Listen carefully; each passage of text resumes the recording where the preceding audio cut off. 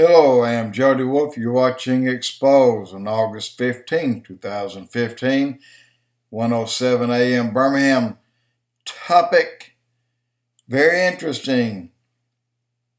The napkin was folded, meaning I will be back.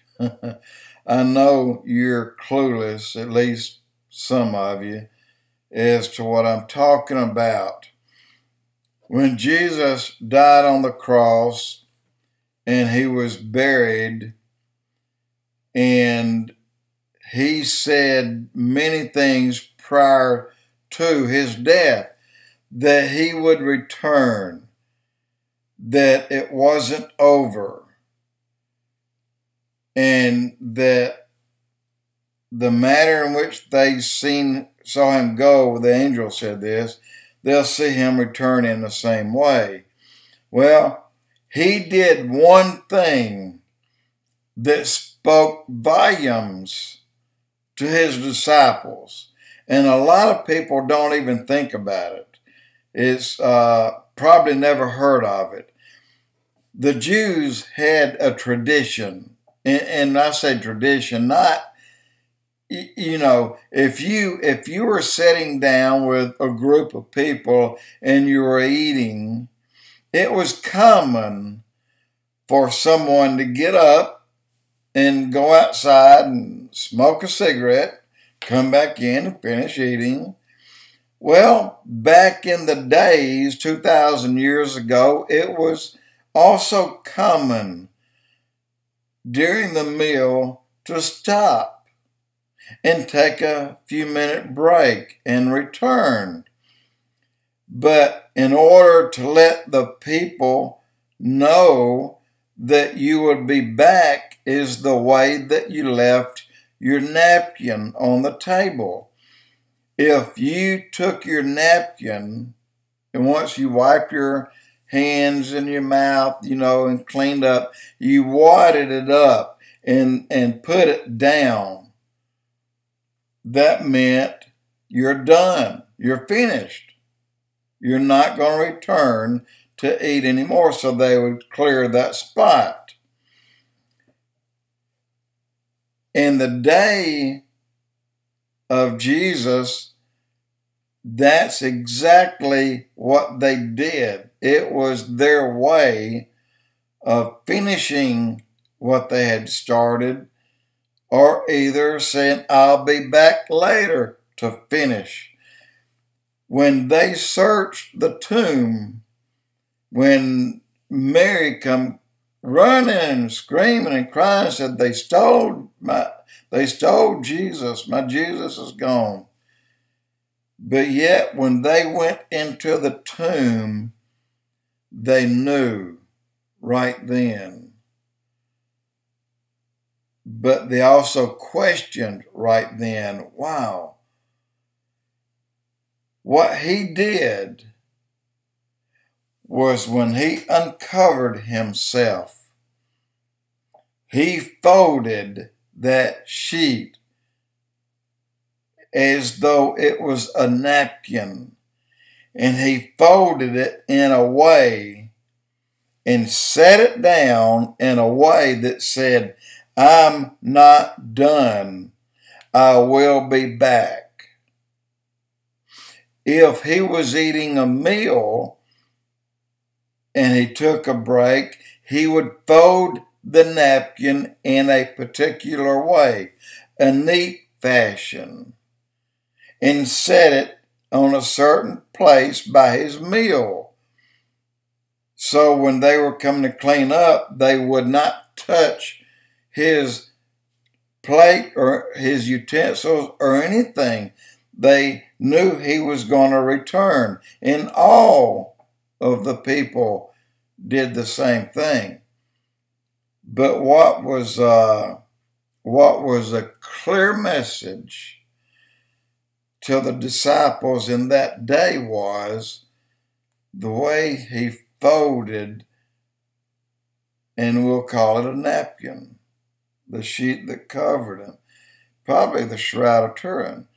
But the way he folded it and laid it down right in the middle of where he was. I'll be back. I'm not done. And indeed, he'll be back. His job is not finished. And he'll be back soon.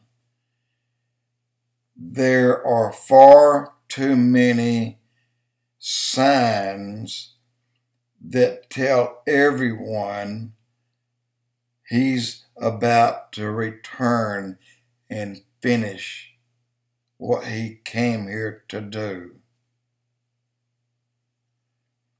And we are to look for him.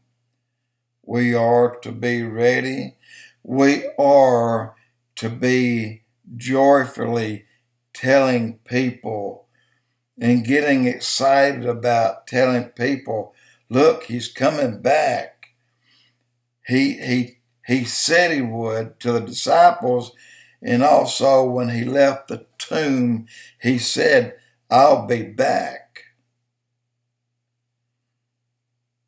That's something that we need to really be excited about, because that day is very near. No one knows the day or the hour, but 1,000 times we know the season. We know a particular part. It's like 4 seasons. We'll know which of the 4 seasons it will be by the signs. And the number one most key sign of everything was his people, God's chosen people, returning home, fulfilling a prophecy. And then the last prophecy that was fulfilled was in 1967, when Israel was again attacked. Israel won that war, gained more land, but most importantly, they took all of Jerusalem back, and it is in their possession. That's the last prophecy that's been fulfilled. Guess which prophecy gets to be fulfilled after that? The next prophecy is the taking away of the church. Think about it. He said, by the way he folded the napkin and laid it on his deathbed, that didn't hold him. Death couldn't kill him. Death couldn't keep him down. But he got up on the 3rd day, folded that Shroud of Turin, folded that napkin, laid it down, and said to the world, I'm not done. I'll be back. We are in the day. We are in the season that he's coming back. Guys, be ready. And he tells us, he says, tell everyone, make everyone excited, because this is going to be a reunion. This is going to be a taking out of the way, the church, so that the world can continue and fulfill the rest of the prophecies, which are really bad. We don't want to see the rest of the prophecies being fulfilled. Jody Wolf, Expoz.